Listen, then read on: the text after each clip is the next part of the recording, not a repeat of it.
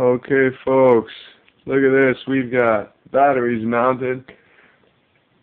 A rather ghetto-looking cockpit and battery mount on the front. Little air intake in there. There's two hinges on this. One hides the battery. The other one hides the thing. The receiver's tucked away in there, rather. Underneath, as you've seen from previous videos, we have our cargo door right there.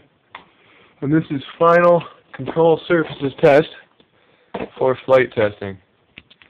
Number one, I'm just going to do a quick on the cargo door. And again, it'll open more than that, but it's on the ground right now and I only have so many hands. We have aileron.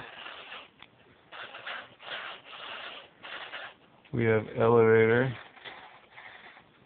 We have rudder.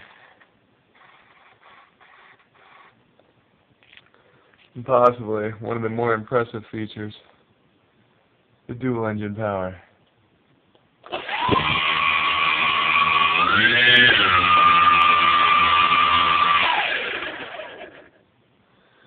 I'd like to mention that that's not even quarter power. Alright, stay tuned, we're going to have a flight test soon.